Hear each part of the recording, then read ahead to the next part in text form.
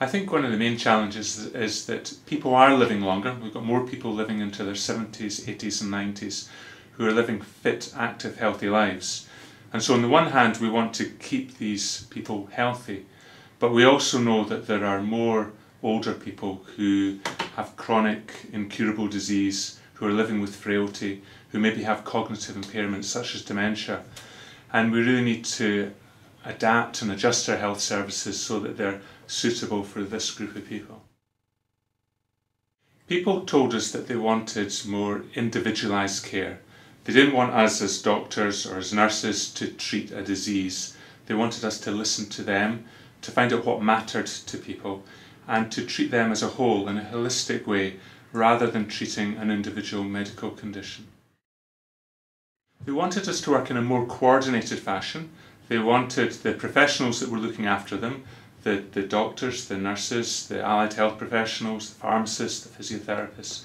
They wanted us to work together in a coordinated way with social care so that people knew what was happening with the individual rather than lots of different health professionals going in and out of the house without speaking to each other. We need to provide care much closer to home. People want to stay and live active, healthy lives at home for as long as possible. And people, as they become frailer, also want to remain at home. And so we need to configure services that deliver that care either in the patient's home or as close to home as possible.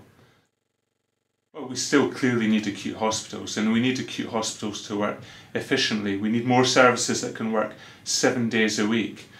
But we know that if a frail elderly person is admitted to hospital, they very quickly lose their independence. And a protracted hospital admission can sometimes make it more difficult for the individual to get back home into their own home. And it often means that we have to then look at long-term care options such as care homes. We look at what is important to an individual, what matters to them.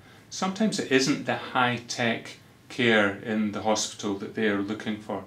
Sometimes people want to be looked after at home, sometimes with quite low-tech medicine, but they want health professionals to listen to them, to find out what matters to them, and to develop a care plan that is tailored to the individual. And that doesn't always mean expensive medicine, it doesn't always mean chemotherapy, it doesn't always mean high technology in terms of investigations.